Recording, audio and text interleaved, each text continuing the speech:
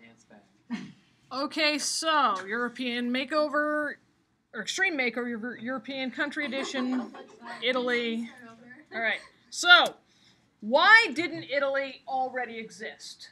Before you can talk about the unification of a country, you have to know why it hasn't already unified. Because we have a whole bunch of other countries that exist, Italy doesn't. Well, Italy has a real lack of nationalism. People see themselves as Sicilians, or as Venetians, or Romans, or Florentians, or Milanese. They don't see themselves as Italian. They don't have that concept of something greater than what their local monarchy is. Then there's a lot of opposition to the idea of a united Italy. Austria in particular does not want to see a united Italy on its southern border. Right now, those small monarchies are relatively weak. They can be pushed around, they can be manipulated. You get what you want out of them if you're big, strong Austria.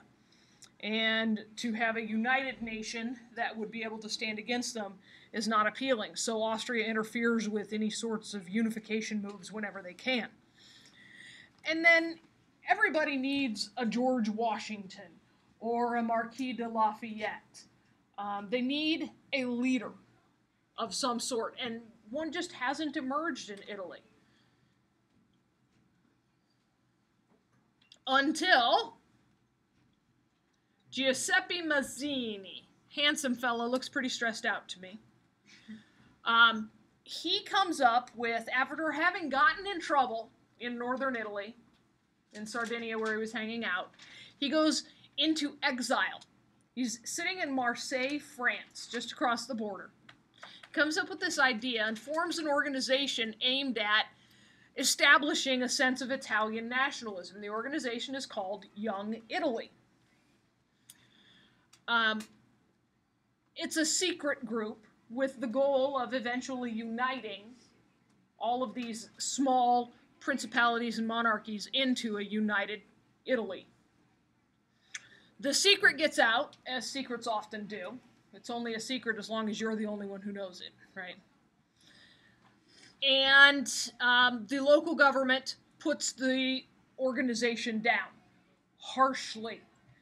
Lots of people are rounded up. 12 men are summarily executed.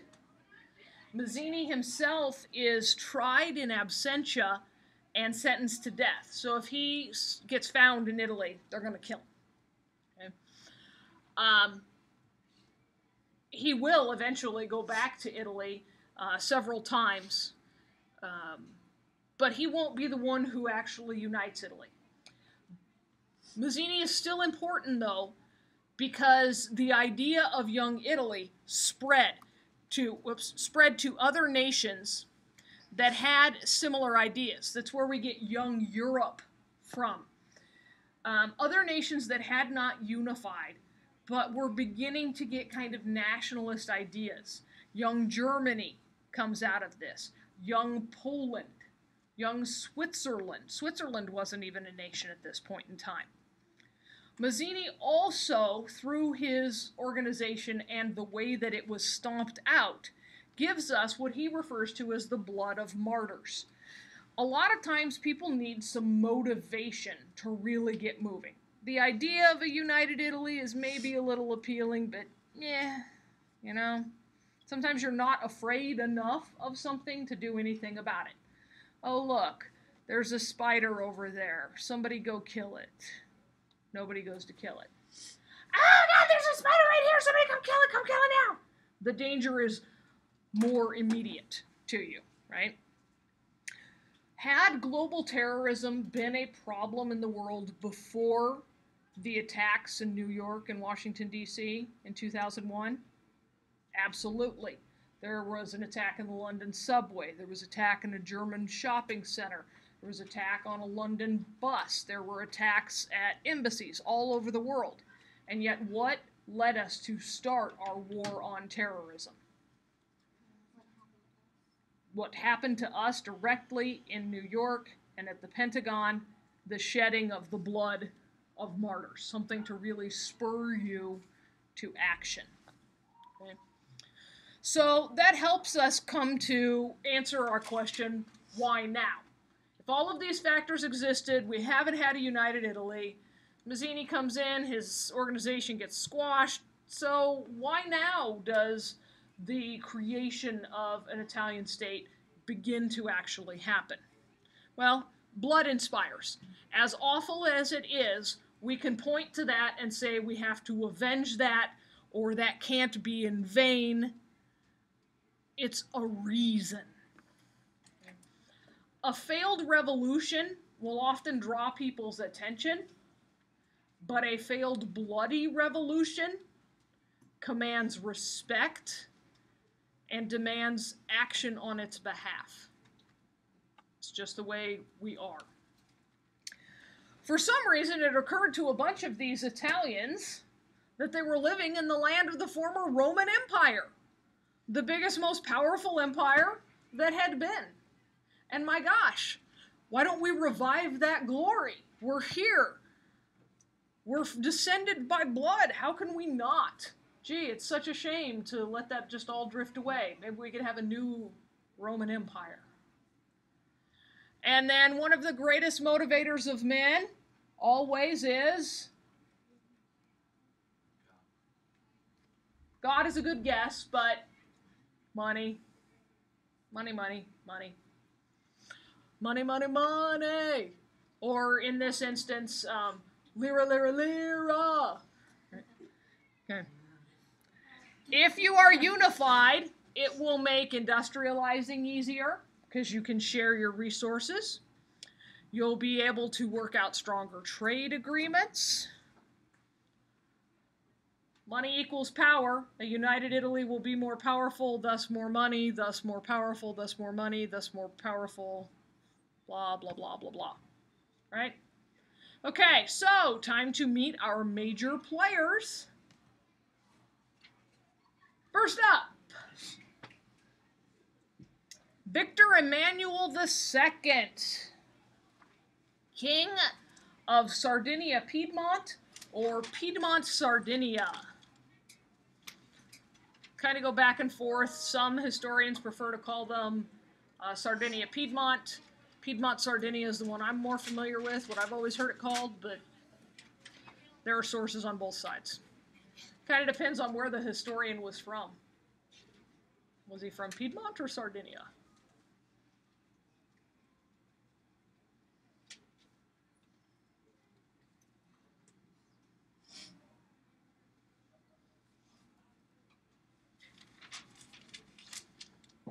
This is him in 1848, right after he'd taken the throne of Piedmont Sardinia. Our next fella is Camillo Cavour. Very early in the days of photography here. Okay, he will be the Prime Minister of Piedmont Sardinia. Camillo Cavour, I don't know why his name didn't show up there.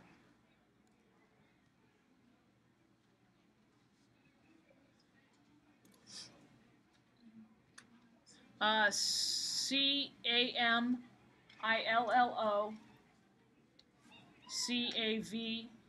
Cavour. It's probably going to show up later in the wrong spot. Okay, and then our final actor here is Giuseppe Garibaldi. He will be a major leader in southern Italy. He's a nationalist. Can't get his name to come up either. Great. Giuseppe Garibaldi, G-A-R-I-B-A-L-D-I.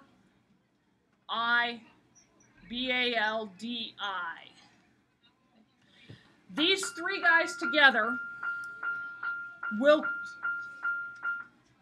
create Italy. These three guys together create Italy.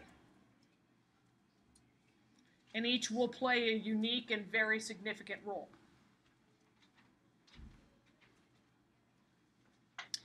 So Victor Emmanuel II is a brand new king. His great-great-grandmother was Maria Theresa of Austria. guys are all related, one way or another. He took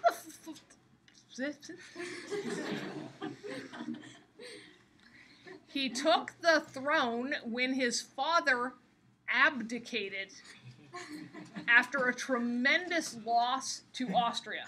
His father was just so embarrassed he couldn't go on ruling Piedmont Sardinia anymore. And he's like, I gotta go. It's all yours.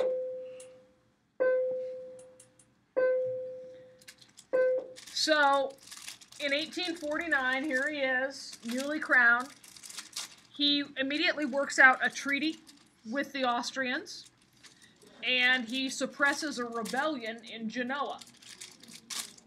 Why do you know the name Genoa? That's where Christopher Columbus was from. Very good. Okay. And then it won't be long before Victor Emmanuel II becomes associated with the Risorgimento. The Risorgimento is the name given to this Italian unification movement. Yes, it's a big foreign word. You have to know it.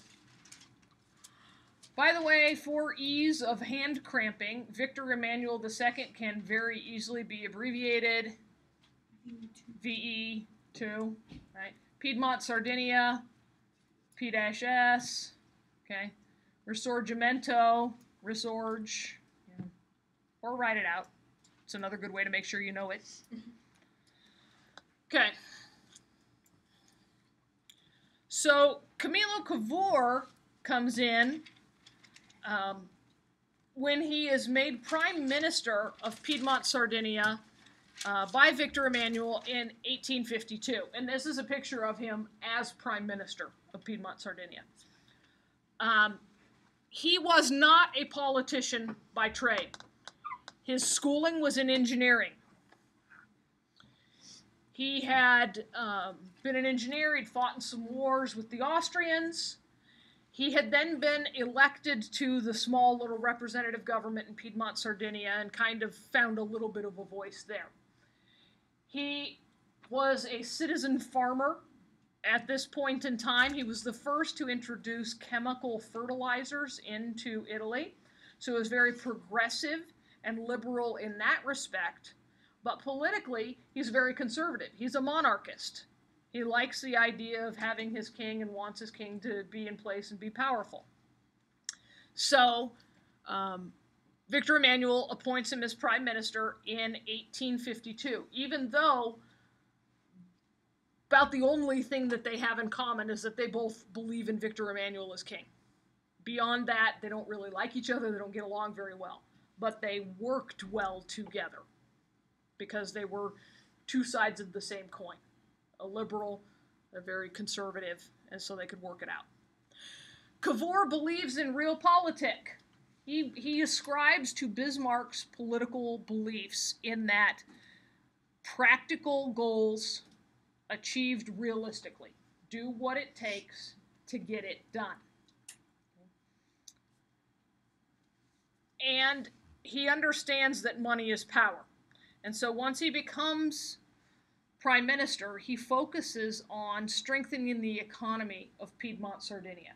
He wants to improve the agriculture, get more people to use these chemical fertilizers. They don't have more land, so they need to get more out of their land. They've already got some rail lines in Piedmont Sardinia. He focuses on developing more, expanding those. And once they're expanded, using them for trade. The more we can trade, the more we can produce, the more wealthy we are. Wealth equals power. Because he and Victor Emmanuel, by this point, have one shared goal. Acquire adjacent territories in the process of strengthening Piedmont Sardinia. And maybe, if it all works out, unifying Italy. And then along comes the Crimean War.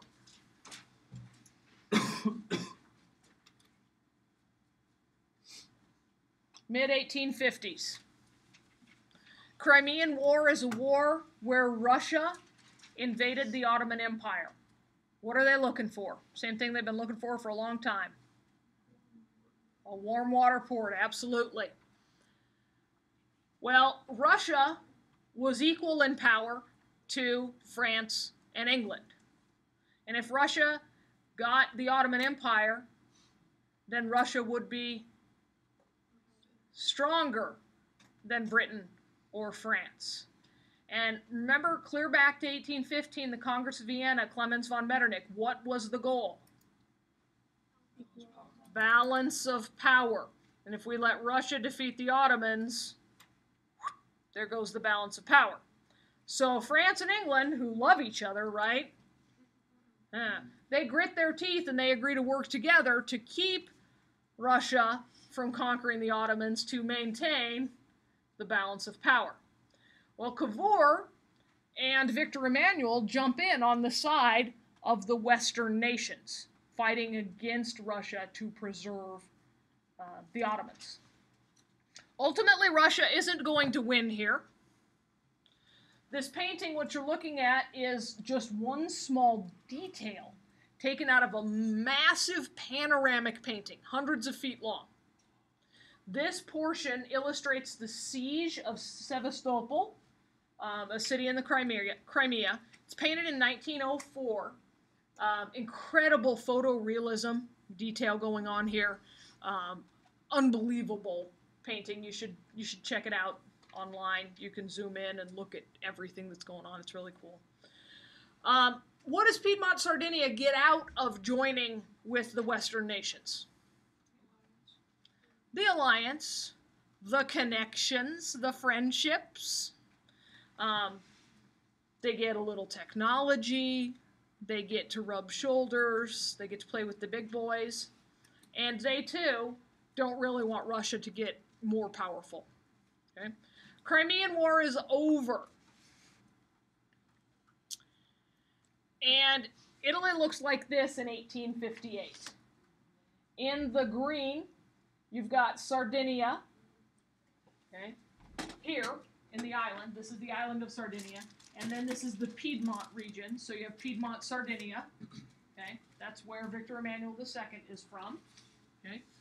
In the yellow, you have Lombardy and Venetia. Venice sits right here on the coast.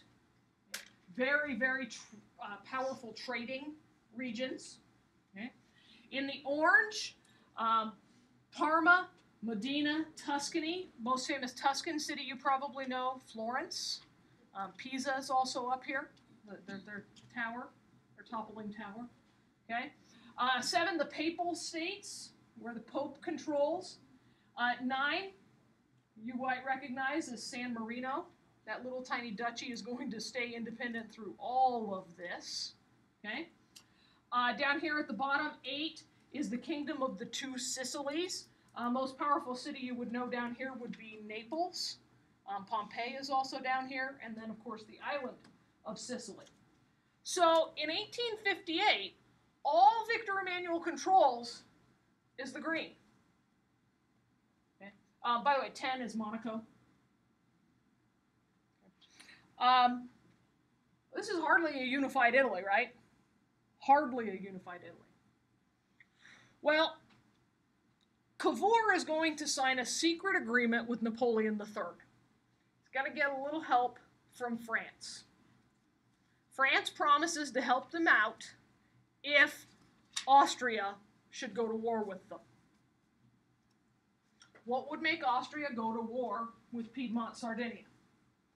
The answer to that is if Piedmont Sardinia caused any problem with Lombardy.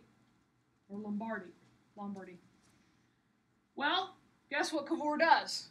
Remember, he believes in Bismarck's way of thinking, so what does Cavour do? He provokes a war with Lombardy, which gets Austria into it, which then triggers the secret agreement with France.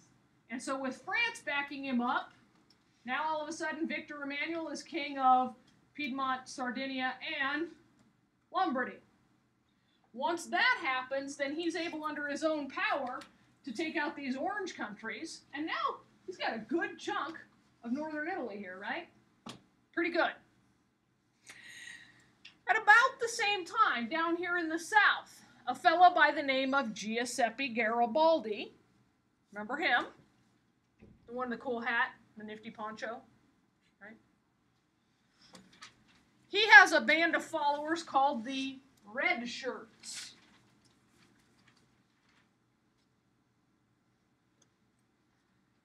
He's got them fighting and working to unify southern Italy. He actually started out up here. He sails down south and mounts a campaign to conquer the kingdom of the Two Sicilies. And he does it. He does it. Now, Camillo Cavour had assisted him. Now, Cavour didn't actually think that Garibaldi would carry it off. Didn't think he'd do it. But what he thought is that Garibaldi would weaken these guys down here so that he and Victor Emmanuel could go down and conquer them, right? Give a little financial support, let the other guy do the hard fighting, soften him up, and then you go in and finish him off. Well, phooey, Garibaldi conquers the kingdom of the Two Sicilies. And Cavour is sitting at home, his knees is shaking, knocking, uh-oh, now I've got two Italys. I have a northern Italy and a southern Italy, and that's not what I wanted. And then Garibaldi does the coolest, most unexpected thing. It's like, here you go. And he hands over the kingdom of the Two Sicilies to King Victor Emmanuel because Garibaldi wanted Italian unification. He didn't want division, so he just hands them over. At that point, Victor Emmanuel II is crowned the first king of Italy.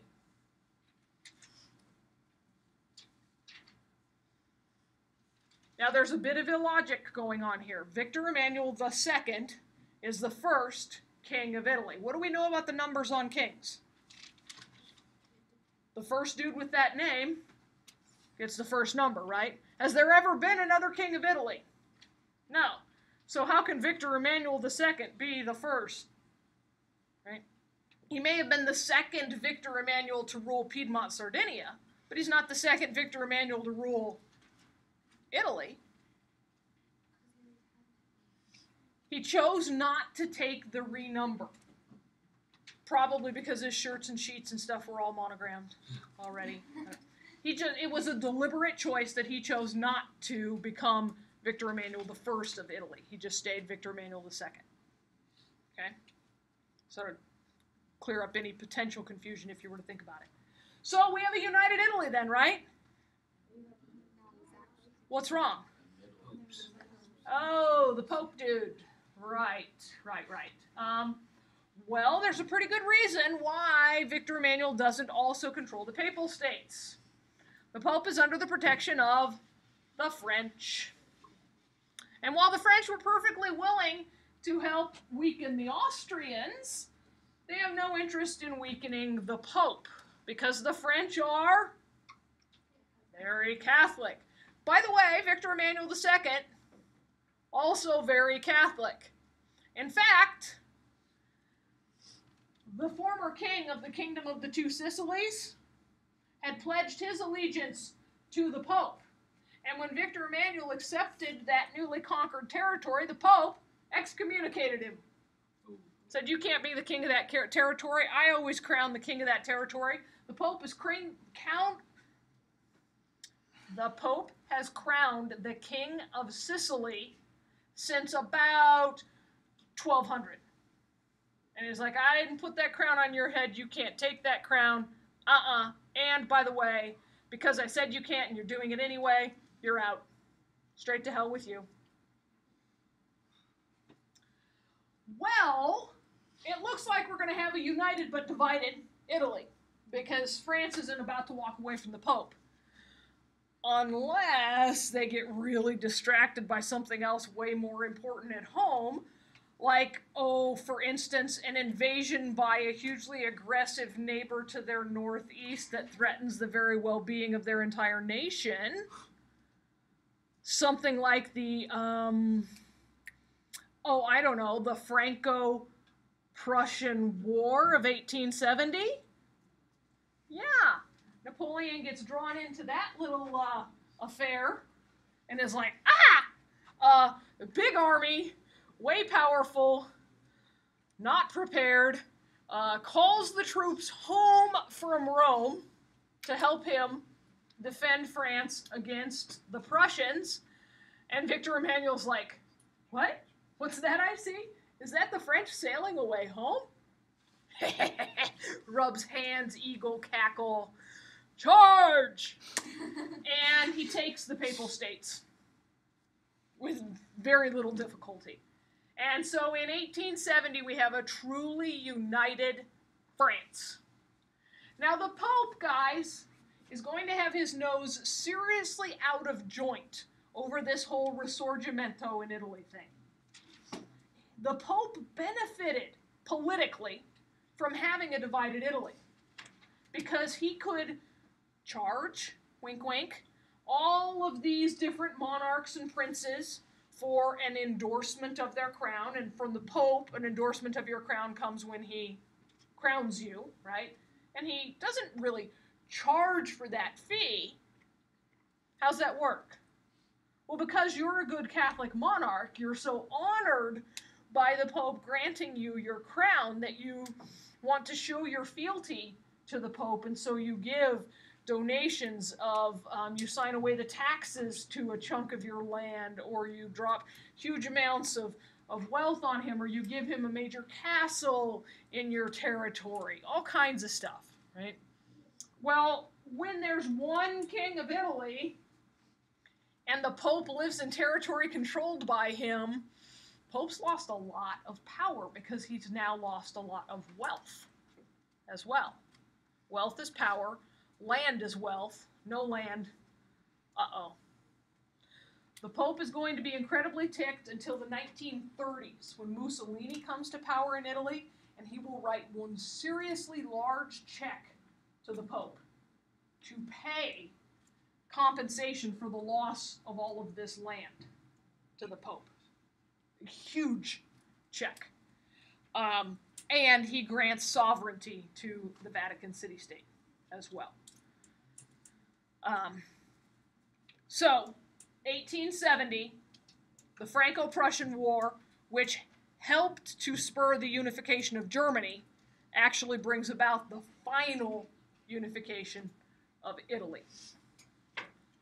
I love how history just locks together.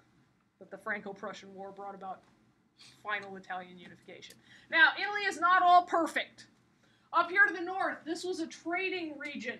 Lots of wealth, big cities. Trade brings cities. In the south, Naples is pretty much it. There's not a lot of trade. These are farmers. They're poor. They don't have cities. And so you've really got two varying economic standpoints to come from. You've got this spine of mountains that runs the length of the country. And so industrialization is going to start coming to Italy after the Risorgimento, but it's going to be slow. And still today in Italy, when you go, there is a palpable feel that life is different in northern Italy than it is in southern Italy. The further south you go, the more laid back, the more casual, the more easygoing. On the streets or on the canals of Venice or on the streets of Florence, people walk briskly. They're all in a hurry. They all have somewhere to go. And what I was struck by during my most recent visit there, in northern Italy, they all have watches and their phones are out all the time and they're just going, they're talking, they're doing. In southern Italy, they're sitting on a bench somewhere, they're reading a book, they stroll, they don't have watches on. Just walking down the street, there's no watches on them in southern Italy. It's kind of cool. It's just a totally different way of life, and it goes back all that way to how it's always been. Questions?